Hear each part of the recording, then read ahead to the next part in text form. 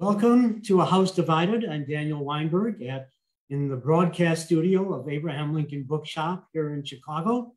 We're, of course, an antiquarian shop that specializes in Lincoln, the Civil War, and U.S. presidency.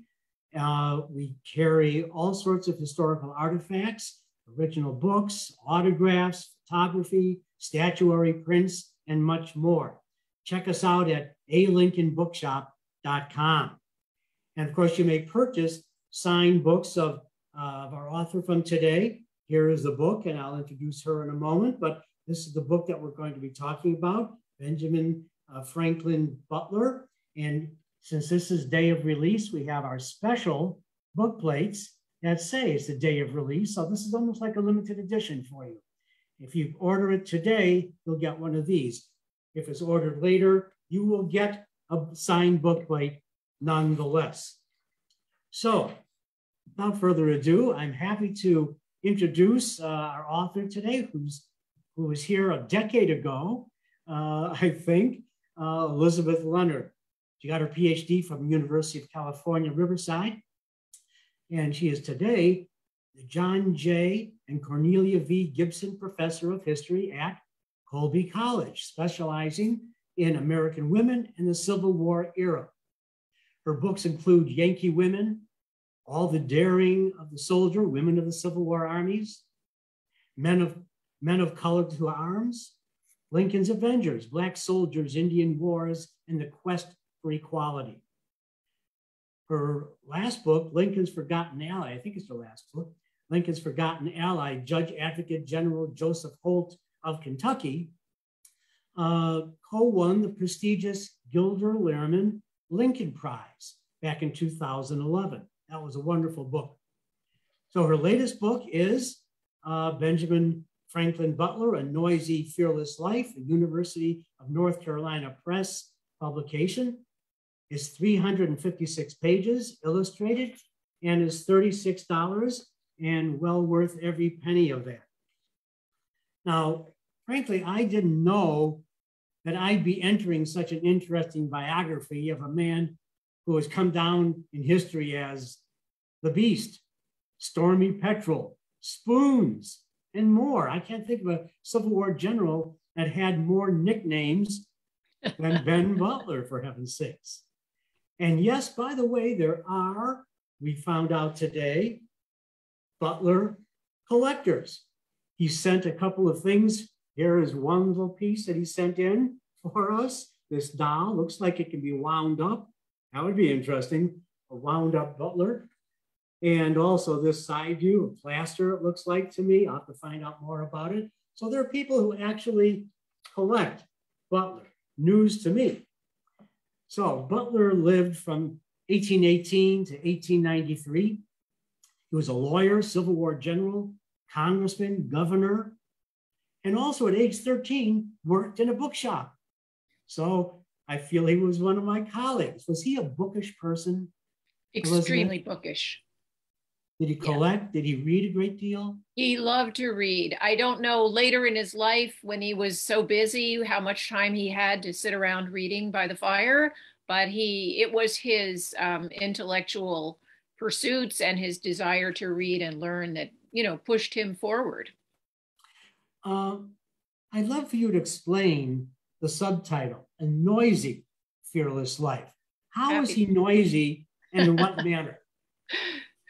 Well, first of all, let me thank you and Bjorn for having me at the bookshop again. It's such a pleasure to be with you. And I just want to correct one piece of the introduction, which is that I am an emerita professor now. I am retired from Colby, so I am no longer in the department, but I live just down the street, so I'm almost still there. Well, they're lost, but then you're welcome to history to do more in history. That's right. Writing. So the Noisy, Fearless Life subtitle comes from an essay by my predecessor at Colby, a wonderful scholar named Harold Raymond, who wrote in 1964 a reassessment of Butler, just an essay for the Colby Quarterly, which was our literary magazine at the time. And he was referring to Butler's relentless persistence and fearlessness around speaking his mind and saying what he had to say. And he described him as a noisy, fearless advocate in that essay. And the book itself is actually dedicated to Harold Raymond, even though he is no longer with us.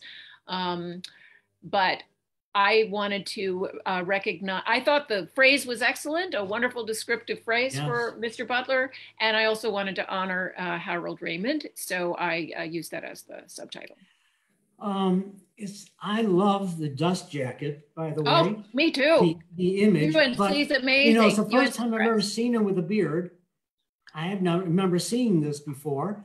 And of course, he's not known with that. So how is this chosen, since it is so unique? How was that chosen as the dust jacket image?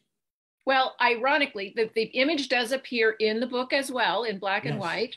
But when we were discussing the what to use for the cover, UNC Press designers asked me if I had any specifications. And I said, I only ask you to please use a picture that does not feed into his lifelong and posthumous, the mockery he endured throughout his life and posthumously because of his droopy eyes, this natural problem that he had with his vision and the droopiness of his eyelids, and he was short and stout, and he was a very much mocked individual in imagery as well as in other ways. And I was trying very hard to step back from that way of treating him. And they chose this picture. And when I first saw the cover, I said, that's the perfect picture, because everyone will say exactly what you just said. I've never seen him this way. And I think the book is the same thing. People who think they know Butler and read this book will decide, wow, I've never seen him that way. Well, I think that's the point of this, and what I was saying near the beginning, that I've not seen Butler in this fashion. Everyone has talked about him, historians, and the way we all know him to be, allegedly. And you've shown a totally different part of him that I don't know if I love the man any more than maybe some of his contemporaries did, but I respect him more. And I think anyone reading this, they should, because this will turn over a page in historiography, I think, this book. So, and I want to ask you about this without going into huge length again, because we have a lot to discover in this book. But in your preface, you write about why this book matters. And maybe we just answered that question, but just quickly say a couple of words. By inference, that's because Butler still matters to readers today. Explain that, please. I think that it's always good to capture a better and more accurate picture of important historical figures. And I think no reader can come away from this book thinking he wasn't an important historical figure. So I think he matters. But he also matters to us in our world today. So he matters in his own right, to be understood the way he should be understood. And I also think he's a figure we can learn from today in terms of his having, especially through the period after the war, but also during the war, also before the war, but especially in Reconstruction, the kinds of things he concerned himself with, the problems that we still face today. And I think that it matters to have these people in our past we can turn to for wisdom, guidance, understanding, hope, you know, and he was in many ways, it's great to have heroes who are, you know, bigger than life and so on. It's also great to know that ordinary people can make dramatic changes and dramatic impacts on the world. And he started out as a pretty ordinary person. And changes within himself as well. Yeah, and we'll get to some of that as well. Yes, he could grow. You know, you are living. You were a professor. You were a professor at Colby, which started out as Waterville College. until the generous donor came about in 1864. And but let's point out $50,000 was all it took to save the college at the time, which I think is pretty funny. That's a lot of money, nonetheless, at that time. And again, he saved it, and they changed it. No different, really, than Washburn College in Kansas, that was dedicated as Lincoln College during his lifetime. And Washburn came up with money to save it, and they changed from Lincoln to Washburn.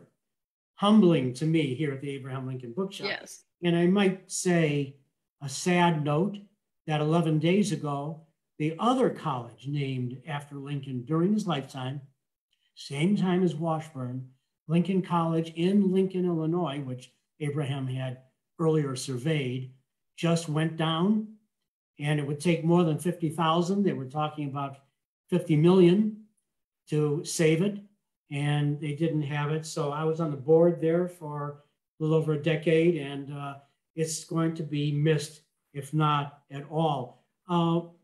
What part of your being a professor at Colby with Butler's correspondence there made you go and write this book? Well, I had been encouraged by people in our special collections department to consider, especially after the Holt biography, to consider doing something about Butler, this very important figure at the college, for people who were in special collections, knowing we had this collection. He was not so well loved or touted by the college at large, or even by most of its alumni. But so I was always sort of, he was there, I was there, should we get together and talk, dead Butler and me, should we come to some kind of understanding? But it was really some years ago when Gary Gallagher and I were talking, and I said to Gary, it's so hard to be at Colby when at Bowdoin they have Joshua Chamberlain, and all we have is Ben Butler, and Bowdoin makes so much out of Joshua Chamberlain, so dashing and little round top, and, and he was so upstanding and et cetera. And I didn't know enough about Butler yet. So I thought, and we've got, the beast. And it was Gary who said, think again. Colby has every right to be proud of him. And here are some reasons why. And it pushed me to look deeper. And it made sense since I was right there, Of course, Chamberlain was a good marketeer of himself. I think we could say that as well. One of the reasons he is in the forefront of Gettysburg people, partly because of himself. Of course, Elijah Lovejoy was at Waterville. There's another one, though, you can at least write a few essays about, perhaps, now that you're retired. Did Waterville mean anything to Butler? Waterville, the town? The college. Or the college? It meant, he didn't really want to go there. He wanted to go to West Point. He was sort of annoyed that he got stuck at Waterville College, which was where his mother wanted him to go. I think he made good friends there. I think he found it a very frustrating and restrictive place in terms of its religious orientation. And he didn't really buy that. He used to say, I never want to go to chapel. Can I just pay all my fines up front so I don't have to you don't have to keep fining me. I'll just pay them all up front and not go to chapel. But he made good friends. He made connections. And he also, had the fun of a young college student and got into some trouble and so on. I think he was a little annoyed, going back to your comment about Mr. Colby, Gardner Colby, saving the college. There is some evidence that Butler later in his life was a little annoyed the college wasn't renamed after him, but he didn't bring the money, so. Yeah, right. And that counts in college and university. Sure. I was going to get to this a little bit later, and again, I want kind of do this in an elevator sort of view real quickly. I showed you before you went on this letter that is not in the hand of Butler, but he signed it with, and I know that signature very, very well, his handwriting. And this is in December of 1863 to a Reverend blog. And I just want to quickly say what he's saying in here. yours are the 15th received, if conscientiously scrupulous of taking any oath you can affirm, using that word when the word swear is used, and omitting the words, so help me God. So he was saying that you could use the word affirm and not swear. I was kind of surprised to see that a man of the cloth may not want to say, so help me God, but nonetheless. So I was going to ask what Butler's religious views were, but I think you've just mentioned that. He didn't go very far and he didn't really carry religion through his life. Is that correct? I think he would have said that he was a Christian. I think he would have said that, but I've never seen him, emote about being a religious man. His mother was deeply religious. He certainly, as long as she was alive, would not have, he was very devoted to her and he would never have contradicted her. But he found things like the notion of predestination just ridiculous. He said, well, why would anybody do anything good if everything's all sorted out in advance? What's the point? So it certainly wasn't a driving force in his life. Let's put it that way. And he didn't want to be a minister. I'm sorry, again? He did not want to be a minister, which is what his mother hoped he would grow up to be. Exactly. Was she very disappointed when he didn't do that? I think that she made a peace with it, but that's why she sent him to Waterville College. She hoped, he wanted to go to West Point. She sent him to Waterville. She didn't get what she wanted, but she was she loved him too. I mean, they were very close, so. That was my father wanting me to go to Washington University in pre-med, which I did for a couple of years and then went out screaming it wasn't for me. And I think he finally became peace with it, especially when I came to the shop. I want to talk some brief thoughts of Butler's character. First of all, what were your impressions, like all of us, or you had more going into the book, and did they really change at the end through your research? Well, I think that like everybody else who knows anything about him, pretty much, I expected him to be full of ego and ambition and perhaps rather wily and maybe incompetent in some ways. I mean, I sort of had absorbed all of this lore about him. And to put it simply, in getting to know him over many years, I became much more, as you said, respectful of him, impressed by him. I love his mind. I love his humor. I think he was in some ways all the things that people who criticized him said, but he was also all the opposite things too. And he's a fascinating, complicated figure and deeply, deeply interesting. Positively. I'm a footnote reader, and I could have done this entire questionnaire today from your footnotes. There's so much in there, and to read some of the things you couldn't put into the main part of the book, some of his writings, what he said about this or about that, fascinating. In fact, but here's one you put in, because he was as you point out, a blunt speaker. And here is just one short paragraph that I found that I thought I'd read for our viewers. The people in the South remember that I carried on war against them when they were my enemies and the enemies of my country. When I am called upon to make war, I kill, slay, and destroy my enemies in every way I can. I am sorry I did not do a better and more of it, because I would have brought the war sooner to a close and saved great many valuable lives on both sides. That's blunt talk post-war. Yes.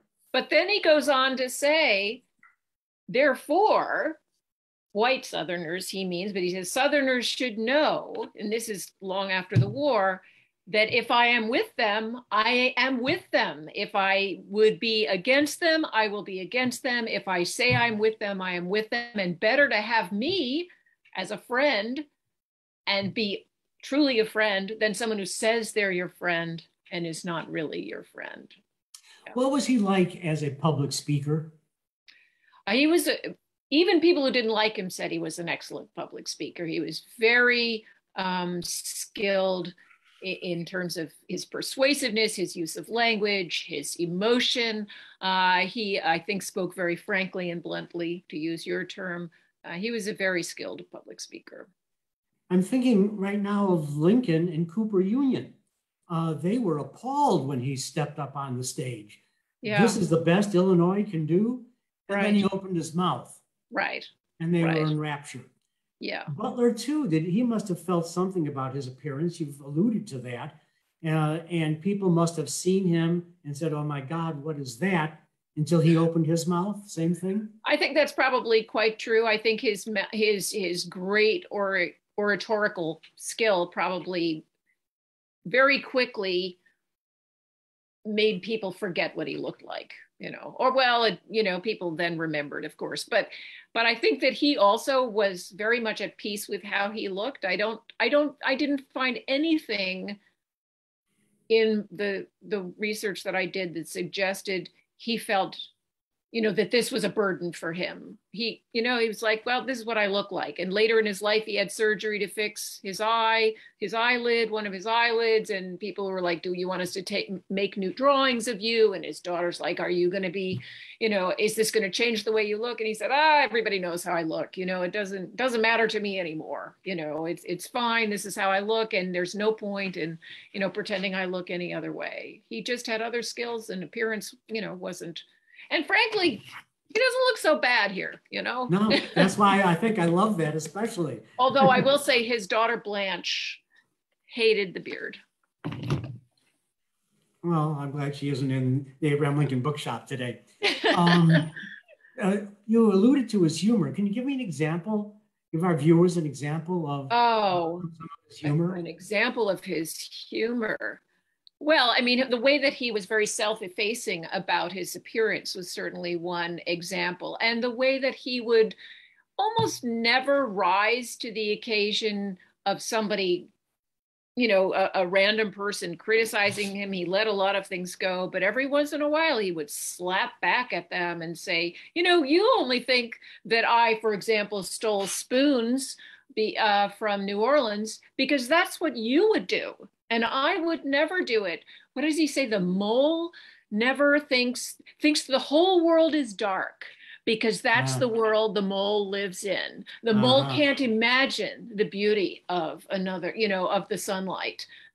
Just very clever and very, very funny. He was very witty then as well. And he was very witty with his grandchildren. I mean, and with little kids. He really loved his grandchildren. There's a lot of sweet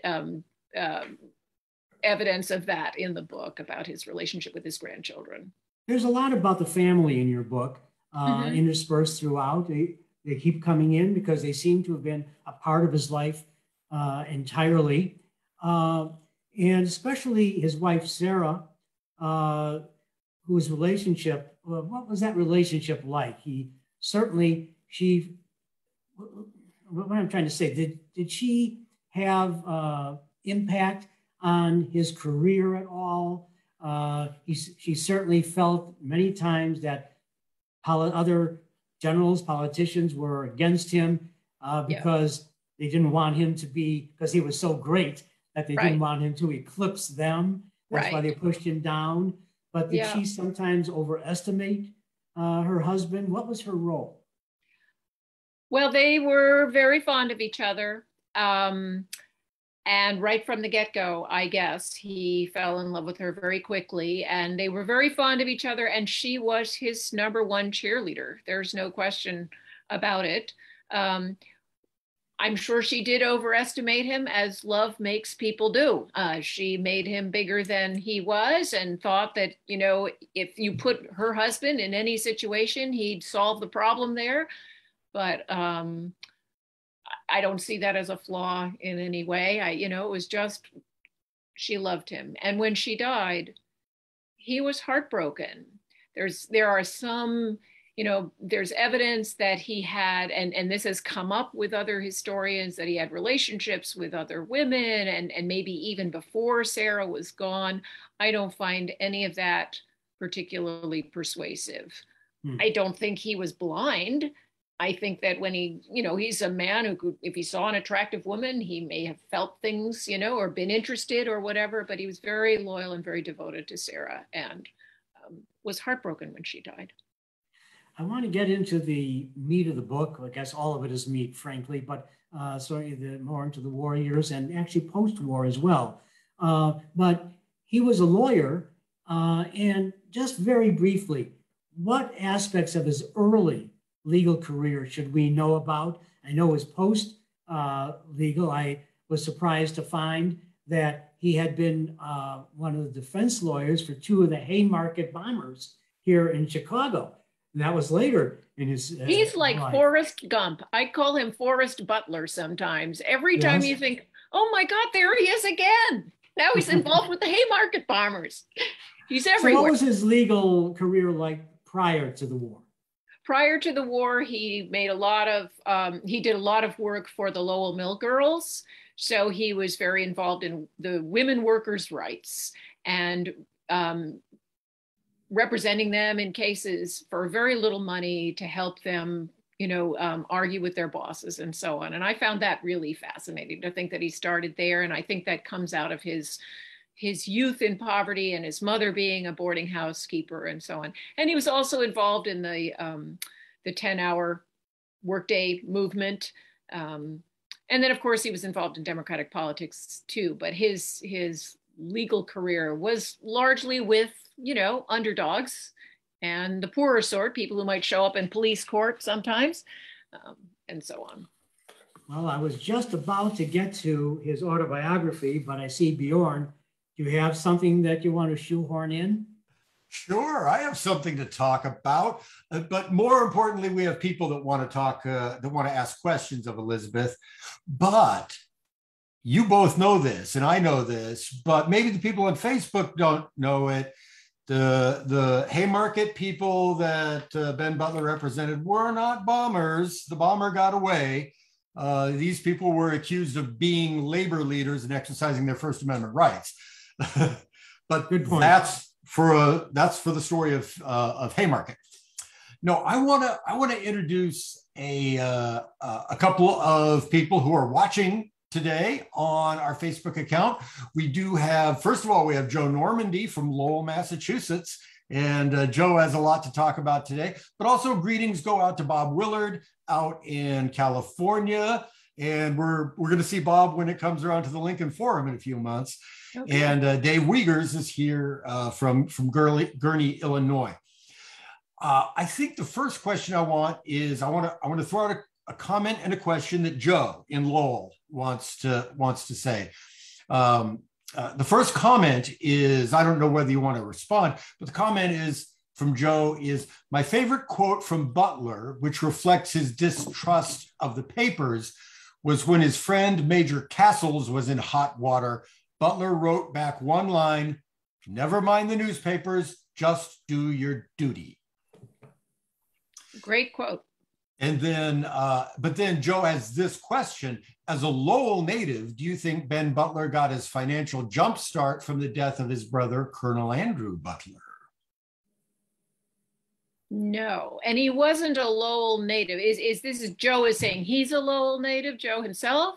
Because Butler was not a Lowell native. Butler was a native of New Hampshire. Right. And moved to Lowell when he was, in his tween years, I guess, or 12 or 13. Anyway, no, I think he got his financial start much earlier. I think he was already doing well as a lawyer. And I think the book talks about that even before the Civil War. So I think that he was making his way well without it. And in fact, his brother was sort of a ne'er-do-well. His brother was a problem for him. And if Sarah, was her husband's cheerleader, she was not nearly as fond of his brother, who seemed to be causing her husband a lot of trouble, especially in New Orleans. All right, good. Thank you, Joe, for that comment and that question. And then we have one question from Ricky Newport. And I like this question. I've been wanting to ask this one. how would you characterize the relationship between Butler and his son-in-law, Adelbert Ames? Oh, and don't you think a new biography of Ames is needed? absolutely. Yeah, this was fascinating to me. And it was, of course, the more, as I studied all of Butler's life, I didn't just do the war years, but went, all the way through his life. His relationship with Adelbert was very strong and very, they shared a lot of views on what Reconstruction should look like that put them far out on the radical wing of the Republican Party. No, I thought their relationship was really strong and great. And certainly they were very happy, both he and Sarah, that this was the man that Blanche had decided to marry. And I think that Adelbert was very supportive of his father-in-law too. If there is a biography of Ames other than the one written by his daughter, I don't know of it. I don't know. No, he definitely deserves one. And now in our cultural climate today would be a great time to go back to this wonderful Reconstruction governor who struggled so hard to hold the line for the radical Republicans in the South and wasn't able to, and was eventually, they were impeaching him and they were threatening his life, and, the white Democrats that came back into power. So, I'd love to know more about Adelbert. That's everything that our customers have for the moment. So I may come back at the end of our hour, but I know Dan has a lot to talk about. So I am going to duck out and let Dan take over the conversation again. Okay. Well, first of all, I guess, you know what? I think I'm going to wait with this for 1 second. I want to go back to his autobiography. Autobiography and Personal Reminiscences, known by most as Butler's book. You have a copy there? Big, thick book. It's a monster. It's a great book. Okay. I have several copies, actually. Oh, we could use one here. Could you? I'll send you one. I really do have several copies. And it was a good source for you. And of course, we read memoirs of historical figures to understand what they wish us to know about them and their era. Now, in a footnote, you reflect on the book's errors as to historical record. So how useful is that book and to both to you and to readers today? It's very useful for understanding him. And there's a tremendous amount of information there. But it's not something you would ever use as your only source. For one thing, it would seem from the way the book is constructed, like the Civil War lasted for 40 years, and the early part of his life was 5 minutes and the latter part of his life was 10 minutes. It's so focused on the Civil War years, even though it claims to be an autobiography. So, and clearly he wanted to correct some things that had been said about him or reorient people's thinking on things. So it's an autobiography. It's his take on his life. And, but it's very useful if only for understanding his mentality. You get to know Butler a lot and how he felt about things by reading the autobiography. That doesn't mean he's right all the time with the details, So you have to read a lot of other stuff, but it's a wonderful, fascinating read and quite well written most of the time. There's a lot of republished stuff in there. But... And of course, he didn't persuade historians afterward, it seems, until your book comes out, which we get a new and fresh interest in him. Now, listen, there are really two consequential events of May 24th in 1861. One of them, and we've got to mention, today is the day that Elmer Ellsworth was murdered at the Marshall Hotel, trying to take down a secession flag. And of course, he was consequential to the nation. They all really mourned him. He was well known from his Zouave drill team. I also happen to have right now, and I just want to show it because this came from Marshall that day. One of the soldiers picked up this menu from the Marshall House with Jackson's name on it and what you could have gotten if Ellsworth didn't come in that day and mess up the menu. But One of the soldiers wrote about picking this up at that time. So this was the death day of Elmer Ellsworth. But also, as you've been pointing out today as well on social media, Elizabeth, is that he became commander of Fort Monroe. And he did something on his own. He refused to give back 3 escaped slaves to their owner, declaring them to be contraband of war. So what ensued? How did he shape the future of the Civil War, and what were the ramifications of what he did right then, and how was he supported, by the way, by the administration? I think it's probably impossible to overstate how important this decision was. And he did make it on his own. He asked for direction. He didn't get any direction, so he made the decision. He talked to these enslaved people who had run away. And over the course of, about 24 hours, he thought, well, Virginia has declared itself independent. That means that I do not have to honor the Fugitive Slave Act when it comes to these enslaved people. I'm going to put it that way, and I'm going to call them contraband of war. And he continued to ask for guidance, and basically the administration said nothing except sort of go ahead and, or they allowed him to continue. And within days, Fort Monroe was swarmed with hundreds of enslaved people who were now seeking protection. And that in itself put a lot of pressure on Congress, put pressure on Lincoln to begin making some decisions about this all-important question that this war was about. Those decisions hadn't been made yet, but this is an extremely important moment in beginning the process towards emancipation. Yeah, he's not been giving, I think, the due on that very much. I think this book helps that along. It's interesting where he began on the issue of Blacks and slavery.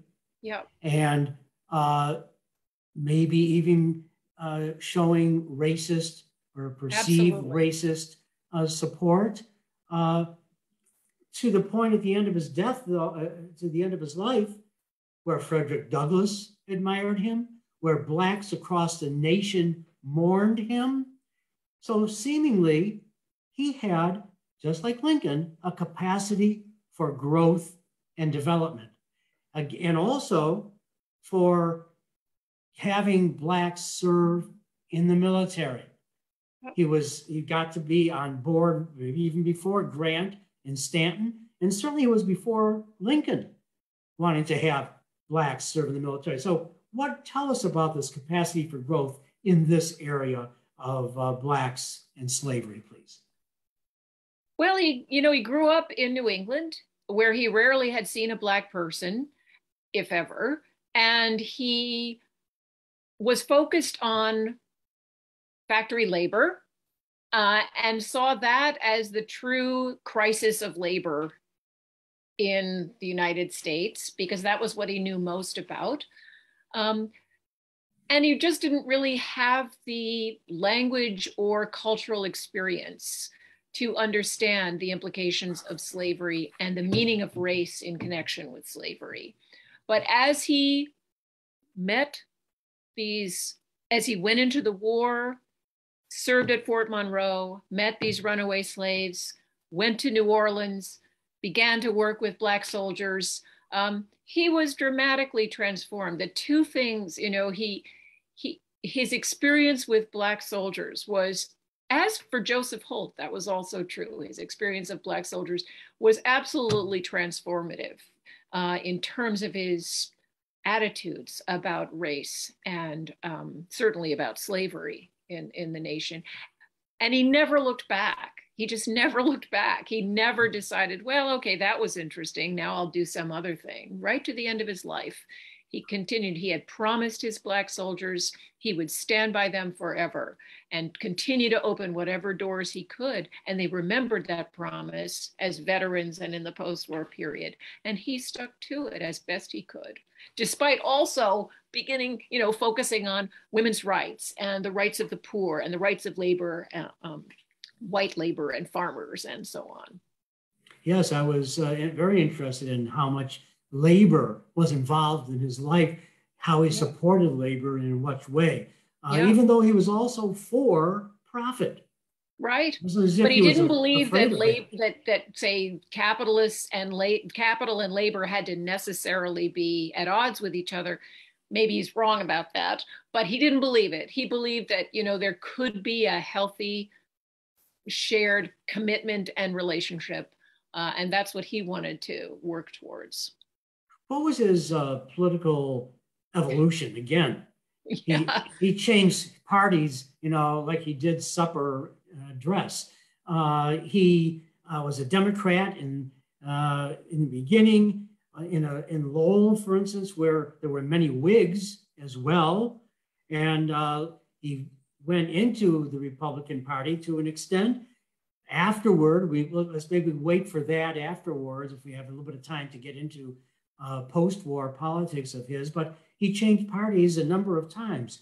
Was that usual, first of all, for men of the era, or was he an outlier? I think he was an outlier. I think it was not usual. I think it isn't usually, even today, there's a lot, although we don't see parties in quite the same way, but I think there was tremendous emphasis put on party loyalty.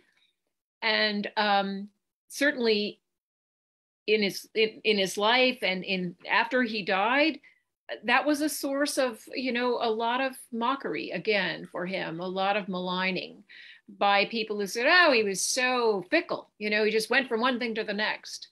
But what he said, and what I really came to believe, is that, no, I have a set of principles.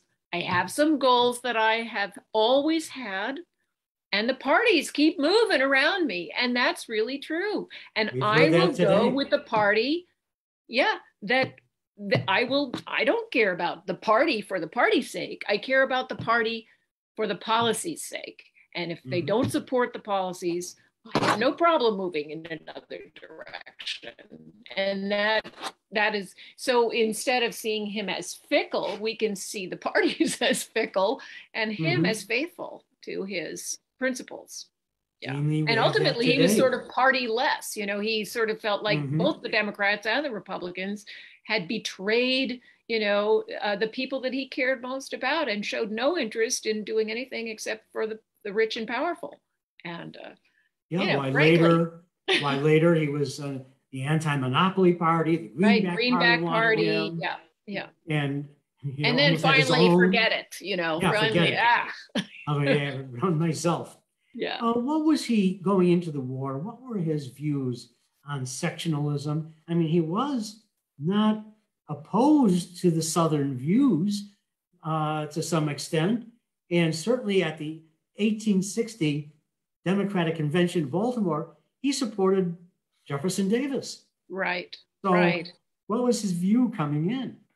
His view was pro-union. And also at that point, probably more, he was much younger and really just getting his foothold in politics and perhaps more loyal to the Democratic Party. He maybe felt that this new Republican Party really would destroy the country, that would lead to a rupture. And so he was most interested in finding a way to elect a Democrat so as not to elect a Republican. And Davis, of course, he's been made fun of for this too, and called a doughface and all of that stuff. But his view, it's a complicated story, and I try to go through it as well as I can in the area section of the book where I talk about it. But he sort of settled on Jefferson Davis as the Democrat most likely to be able to beat Lincoln or whoever the Republicans nominated. Obviously, he moved toward. Then the whole thing, everything blows up. Well, what was his relationship with Lincoln? we're here at the Abraham Lincoln Bookshop, so we have to ask that. Yeah. What was the relationship and what was Lincoln's general view of Butler? And did Lincoln help him understand the Republican side, maybe because it was Union more than anything?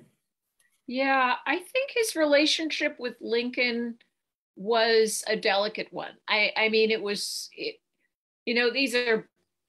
Butler had a huge ego. I think, if you'd asked him in 1860 if someday he wanted to be president, he might have said, yes, if I can, because I would like to have the power to make the kinds of changes in society that I think the president can make, although he sort of gave up on that idea too. But Lincoln knew that he needed Butler because of Butler's connections and because of his Democratic Party affiliation and because of his enormous popularity with people who loved him, But he also knew that Butler wasn't the most efficient and the most effective commander in the field. He certainly was one of the best administrators, military administrators. But it was a difficult, complicated relationship that sort of goes through various phases, I think. Was there any friction because Butler opposed colonization when Lincoln was still flirting with it? Yeah, I don't know where if they had that kind of conversation. There's a bunch of Salmon P. Chase. We just had Walter Starr's book on Salmon P. Chase, and he was here a few weeks ago. And there's a lot of correspondence that you quote in the book between Butler and Chase. What was their relationship? I think that Chase was a strong supporter of Butler for quite a long time and always kind of pushing him towards advancing his views on race and slavery and emancipation and Black rights, until after the war in the Milligan case, where Chase kind of, as when he's on the Supreme Court, right, and the decision comes down in the Milligan case. Yeah, Butler, no, you're not winning this one. But I think they had a good relationship, and Chase was kind of always nudging him forward. Now, he was, Butler, a political general, let's face it. Yeah. What did that application mean to the general public and to the regular Army men at that time? Because Butler certainly felt, as you say, the sting of prejudice from the regular Army men. And of course, he probably felt the sting, Butler himself felt that sting because he didn't get an appointment to West Point, which he wanted to have at one point. So what was being a political general to the outsiders and to Butler himself? Well, I think that he had both pride and I won't say shame. I think he had really wanted to go to West Point, but when he didn't get the commission, when he couldn't go to West Point and he went to Waterville instead, he came to peace with that as sort of saying, well, we're just the ordinary folks, and we are the people from our communities who fight because we want to, fight, and we train because we want to train, and we represent our communities. We're not just professional, soldiers who do it because we have to do it. So it was always sort of a little of both, like I think he would have been very happy to have been able to go to West Point, but I think he also found a way to feel quite comfortable being a political general and to use that to his advantage. Did he feel that his strength was as an administrator more than as a field general? Did he understand that himself? I think he probably thought he was a better field general than a lot of other people thought he was, because that's what kind of guy he was. Okay. But he certainly knew he was a good administrator, and everybody else knew that too. And that was one of the reasons it was hard to spare him, because he was so good. And I will say, I'm not a military historian, so this is not my strong suit, but I found the arguments that in the scholarship that suggested, in fact, he really wasn't so bad. He wasn't so much worse than other West Pointers who were blundering hither and yon, and he happened to be like Forrest Gump, always in these big moments where he got a lot of attention for the blunders that he was linked to, but they weren't particularly, in most cases, worse. And he had some good successes, like in North Carolina. And again, in a footnote, you quote David Work. It was an interesting quote Work said that Lincoln, quote, did not always employ political generals effectively. Do you think that he was used ineffectively, Butler?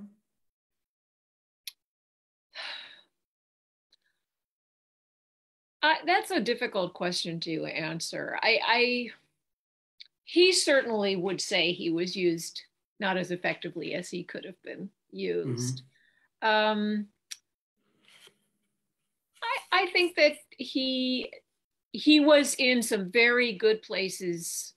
No, I would say he was used quite effectively overall. Okay. I mean, that his war record, in terms of the things he accomplished, what he did in New Orleans, what he did with the contraband, what he did with the Army of the James, I don't know. I mean, Dutch Gap, Yeah. What can we say? And Fort Fisher, another one. Yeah, Fort Fisher, but Fort Fisher was captured at great cost to the Army, right? Yeah. And he didn't want to do that. So, yeah, that's a difficult question to answer. Now, as Bjorn said to me going into this, but Grant never did fire him, even when he didn't do what Grant had hoped for. Now that we're on Grant for a moment, how did Grant view Butler in his memoirs? What was their relationship like? Yeah, in his memoirs, Grant is the one who, famously used that phrase he had previously used the phrase, he was bottled up, right? And so he's bottled up Butler. Right. In Virginia at Bermuda 100. I think Grant kind of apologized in his memoirs in it as best he could, and said he really felt that I think what he meant, I'm paraphrasing here, but that he had somehow stuck Butler with this epithet that lasted and failed to really give him the praise he was due for having done the very best he could under so many difficult circumstances, and that he wasn't the greatest, subordinate in a lot of ways, but he had been faithful. And I think, Grant was somewhat remorseful about the way he had handled the Butler story. But they had a tense relationship too, certainly when Butler was thinking he was, maybe going to move up in the political world, and it looked like Grant was going to be, and he resented Grant's, not having been more full of praise for him. Mm-hmm, mm-hmm. Of course, you devote a large chapter to New Orleans. That's what many of us know a great deal about Butler from. Right. Was he chosen because of his administrative skills? I think so. And he did very well in Baltimore early on. Yes, and he had done well at Fort Monroe. I think that, I think that there are also, there are theories that maybe he was sent there to get him far away from Washington because, maybe he'd be a political threat because he was so well known and he was so assertive and so on. But I think if we go back to that, I talk about the Harper's Weekly magazine of June of 1861, where Butler is on the cover. And the whole story is basically saying, this is the man who's going to save the Union, which is something we forget that people believed, and I think some of that still, that positive feeling about him still lingered by 1862. They also thought that of Shields and of Pope and even McClellan. So, right. It took a while to find that. Of course, he had many problems in New Orleans. It was a challenge. Hunger of the population, supplying his troops. Yellow fever. We haven't even gotten into the yellow fever and how that affected him. Insults from Southern women, we certainly know about that, resulted in General Order number 28. Did he, though, generally rule by fear? His policy being fire set to fire, as you put in the book. He had hangings, loyalty oaths, rewards for capture of guerrillas, destruction of homes, oaths of allegiance for foreigners. What was it like? I wouldn't say he ruled by fear. I think that he ruled with a very strong hand.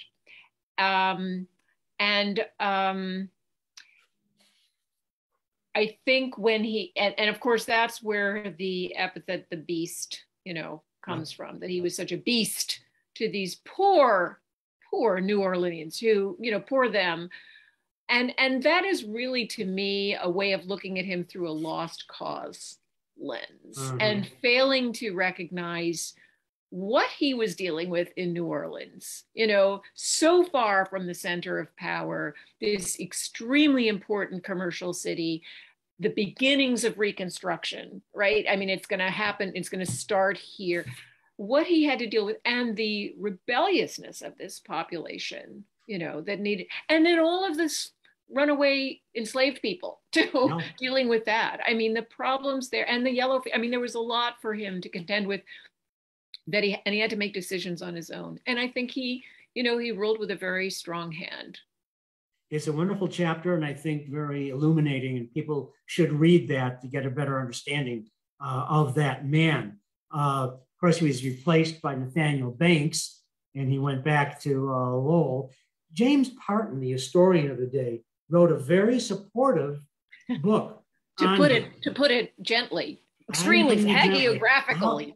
And did that? How did that go down with the reading public? Did they take that in, and perhaps that helped him later in his political career?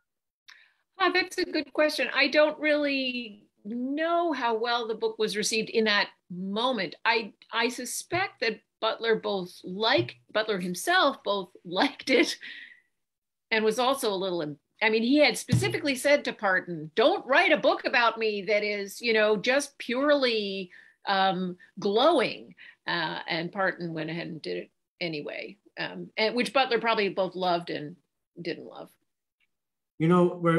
We've gone into our time almost here, but goodness. We're not going to, it goes fast, but we're not going to end. I have a number of questions I really want to go in and out of. So give me kind of a pithy answer if you can. And as I mentioned earlier, let the people buy and read this book. That's, we're not going to spoon feed them here. We're just showing them all the interesting facets of this interesting man and of your book that's so well written. New technology. He was interested in that, reconnaissance balloons, vaccinations. Elevated railroads. Exactly. So was he always interested in technology if he was there? I think so. Well, when he was at Waterville College, he wanted to be a scientist. That's what he wanted to do. He wanted to be a chemist or some kind of scientist, and he attributed that in many ways to his grandmother and his mother, who had made him go out and look at the stars, and understand the sky. So yeah, he was always interested in that kind of stuff. I wonder if he and Lincoln ever shared a moment about technology. Yeah. He was put, just before the 1864 election, he was sent to New York so there wouldn't be any rioting or disruptions of the election. How did New Yorkers take him? They loved it that he was there, because he was there. They knew him from New Orleans.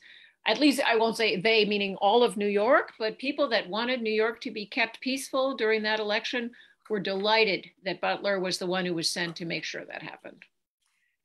I wanted to ask you a specific question here because of your background and studies. Southern women and Southerners anywhere were always afraid of Blacks freeing themselves, insurrections, reprisals.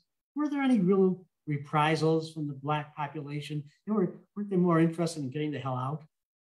Reprisals against Southern, white Southerners? White Southerners.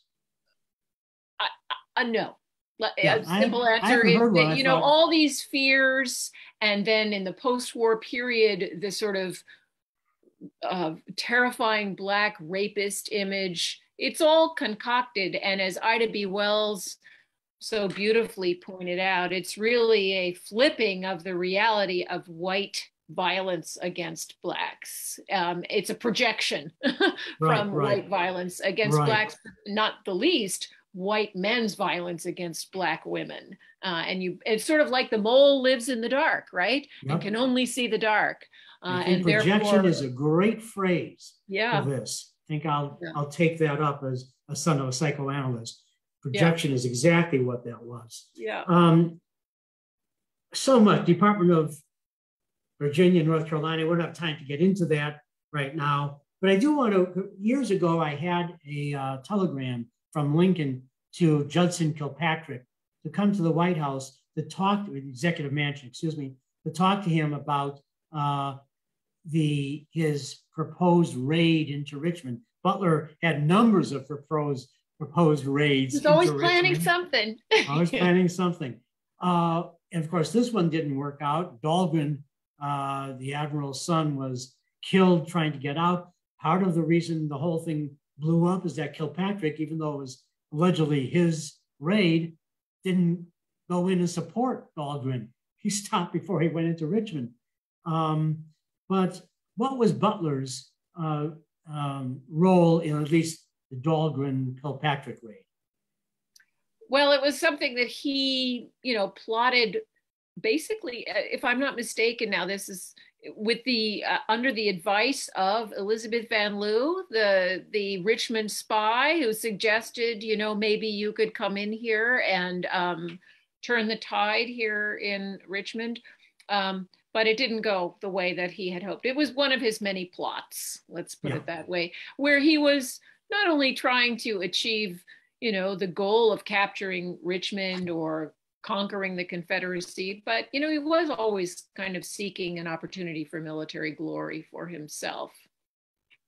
Well, what was Butler's general difficulties that he had with subordinates and who actually did support him? Certainly Baldy Smith, Quincy Gilmore, he couldn't wait to get rid of them. Couldn't wait to get and rid he of them. happened to do a little bit better after they were gone militarily, strangely enough. But what was his general relationship with his subordinates? I think he had subordinates who couldn't stand him and subordinates who adored him. And that was sort of a truism about his whole life. He I'm sure, rubbed some people the wrong way.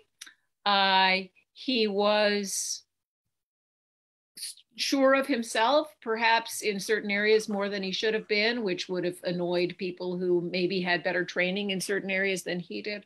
But someone like George Shepley, who served with him and then served with him in Louisiana and so on, he had people who were deeply, deeply loyal to him. And certainly, again, many of the leaders of the Black regiments, felt very loyal to.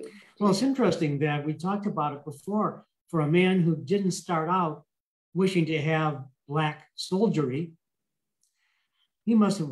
What did he say after Newmarket Heights?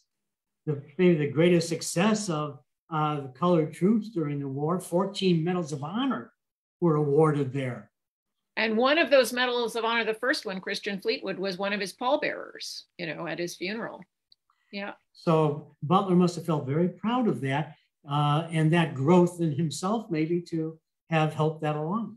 Yeah, I'm sure he did. And I think he also felt deeply humbled. There's a wonderful quote in the book of him riding past the bodies of his soldiers, the fallen Black soldiers, and looking at their faces and looking at them and what they gave when they had, as he believed, so little potentially to gain from their sacrifice in this terrible war, and yet they had sacrificed everything. And that's when it's after Newmarket Heights that he really makes this pledge: I will never leave you. I will do what I can to advance your cause as citizens.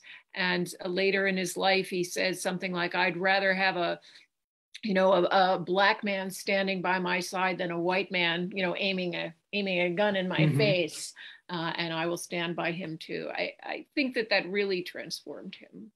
One of the or many that great, sort of sealed the deal for him. One of the many great quotes that you just gave that are in this book. There's so many, and I urge you, if you get this book and read it, get into the footnotes. There's a lot there that will also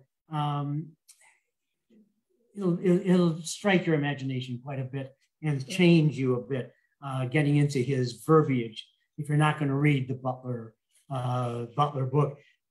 Again, very quick, because we really are past our time here.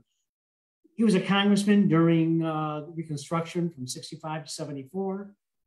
How would you evaluate him? Did he fit into the Reconstruction Congress? How would you evaluate him very briefly as congressman? He fit in when the radicals were in charge, and as the Congress became,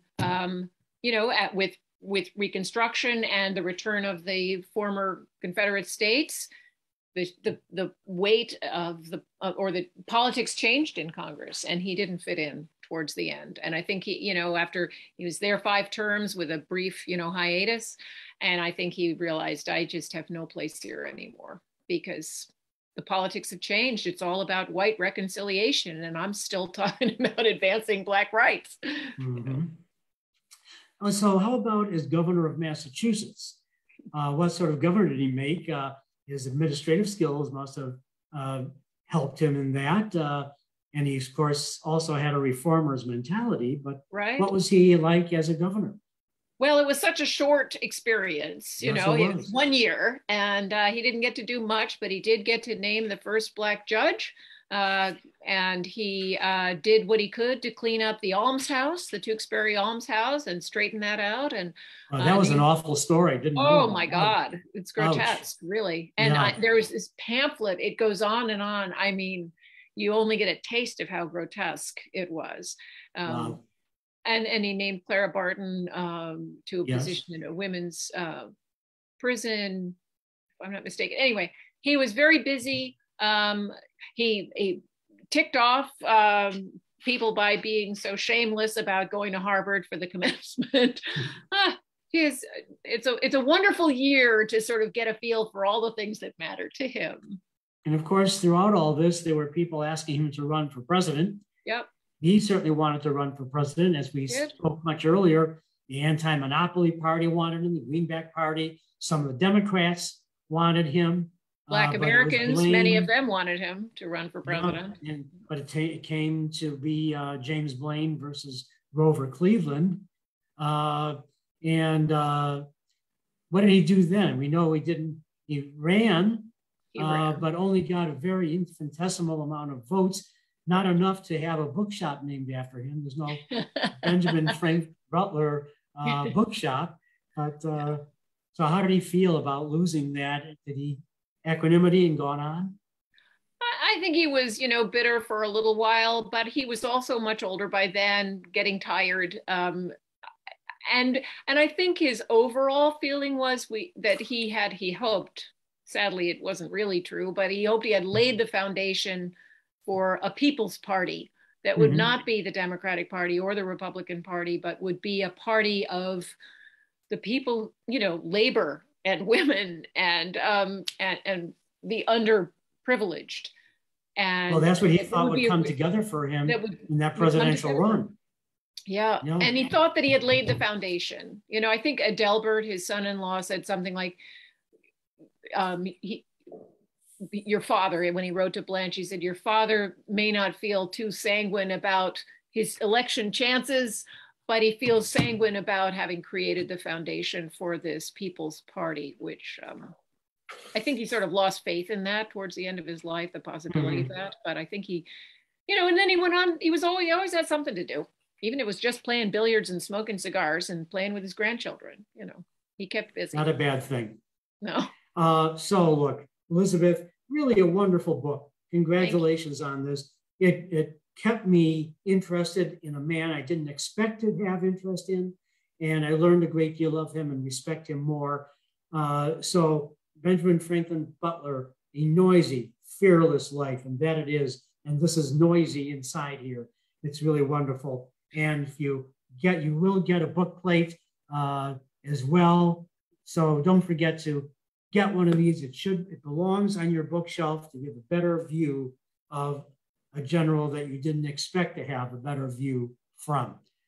Elizabeth, thank you so much for being with us on A House Divided, and look forward to your next. Okay.